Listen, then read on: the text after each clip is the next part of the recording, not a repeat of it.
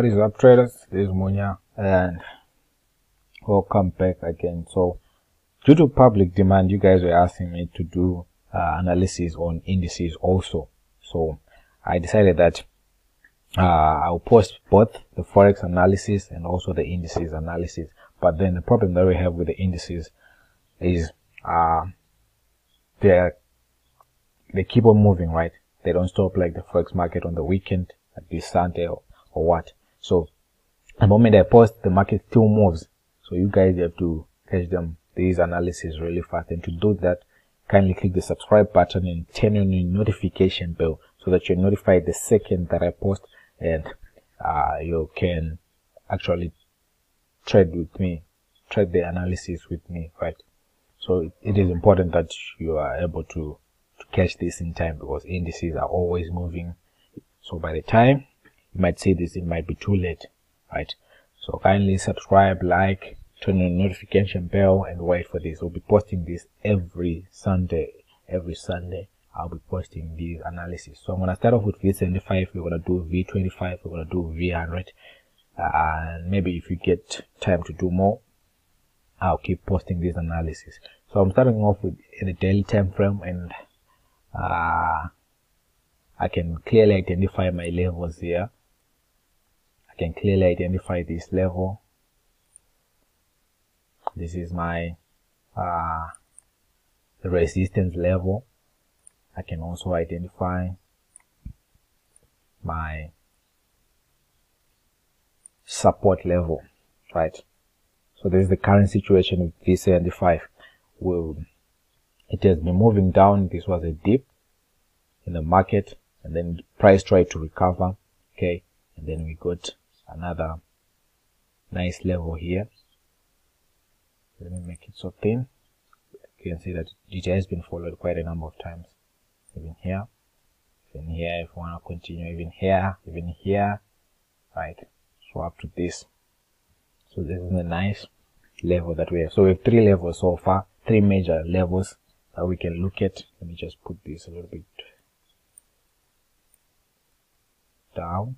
Okay, so we have three major levels currently: support, resistance for this support, then turned out to be the support for this resistance, right? But mostly price was bouncing. But so what can we say on V75? What is most likely to happen? So we had this dip. Okay, we had this dip. Sorry. We had this dip in the market, then price came to this point, and obviously price is now recovering from this dip, right? So we're expecting that price is going to target the next support zone and either bounce on that support zone or break out to make this, or either bounce on this resistance zone and either break out to make this a support zone and use this resistance level. Okay, maybe let's move closer. I'll try to use a higher time frame so that you guys get like an opportunity to ride along. Okay, so I was already in a buy position for V75 before I posted this, but it's clear you still have the opportunity to push up, right? Maybe let's identify other key levels from the smaller time frame. That is if we manage to catch this the moment that I post, right? But in general, price has been obeying this. So we can see that we have another key area here, and maybe another one here for price. So price actually has been bouncing also within these two what do you call this, within these two key price areas, right? Maybe let's also move on to the 1 hour time frame. I'll end on the 1 hour time frame so that it becomes a sensible analysis for everyone, right? So from the 1 hour time frame, you can clearly see we've been in a dip, right? There's something that I want you to see from the 1 hour time frame. I want you to see, okay, There's another zone here. I don't know what happened to it. Nice clear zone. So you can see price is bouncing where there is the trend line and the zone. Bounced here, it bounced here, it bounced here, it bounced here. We also have this trend line. It bounced here, right? So what's the next thing? The next thing I think is price going to push up and then either bounce or a cross or a breakout, right? But key level that we could have taken advantage of were these and these, right? So we're just gonna wait for price to act up, but in the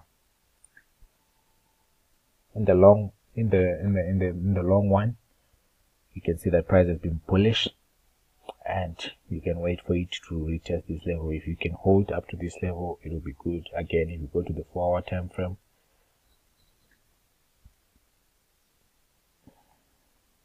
you can see that price eventually has to correct back to this level. Price has to come back to this level.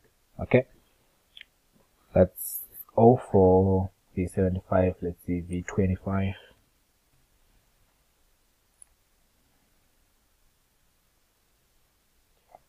Alright, daily time frame so that you get the bigger picture.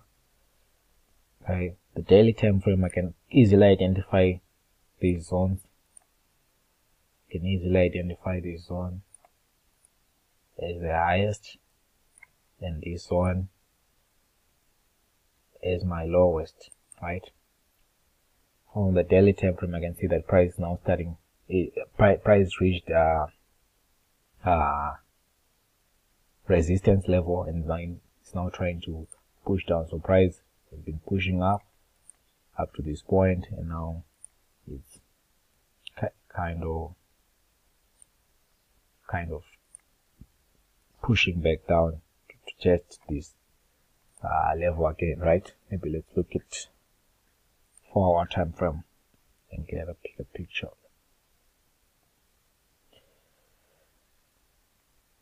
Okay, still the same thing is being shown by the 4-hour time frame. You can see that this was our resistance level. This is our support, and price has bounced from our resistance level, right? Let's look at the 1-hour time frame where we can clearly get the trend for this one, and maybe add more zones.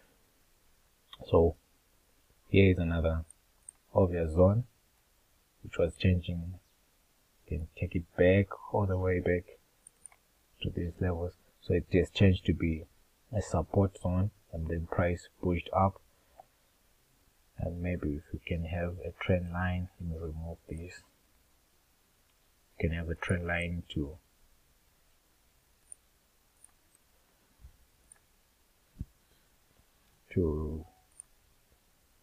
clarify this. You can have this one running up to this point. So I can also have another one from here,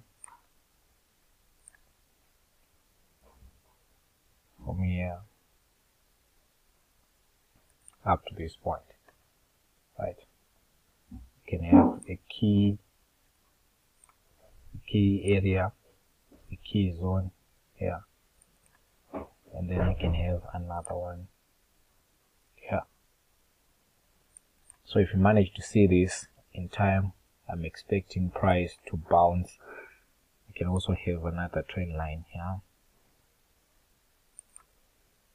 and another one, and another one at this point.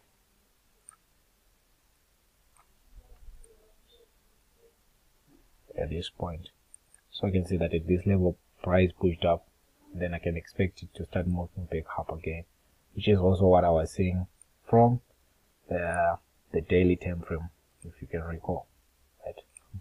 From the daily time frame, we can still that price has to push up, right?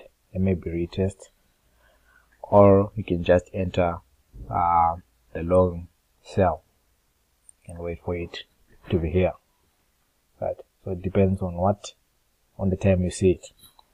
Okay, maybe lastly, let's look at V100.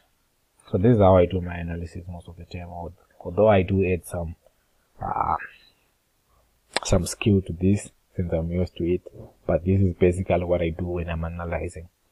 I'll also add some intuition into this, some experience, and I already said I already have a masterclass where I teach this kind of stuff. Some of you ask if I teach. Yes, I do. I have people that I also mentor, right? So I can see these key levels. Indices are very, almost very predictable to trade, right? So you can see that price has reached this rejection point and then it started dropping. So already you know you're gonna short. If you're patient, you can short to this level. If not, you can search to this level, right? And maybe continue and more positions. So this V100 is almost definite that you're selling. We've been selling for time frame for you to get confirmation. You can see it is. I don't know why my analysis keeps breaking off. I don't know, but you can see that we have reached the highest of the month. I think, if I'm not mistaken, May. Okay, this was in May, June, July. Okay. This is almost self-explanatory. You can have a trend line if you want, just to confirm that we are at the resistance zone and we expect price to start dropping, right? Maybe 1 hour time frame for those that have subscribed and can jump in right now. Okay, you can see again this is the resistance level and price is pushing down. Price is pushing down.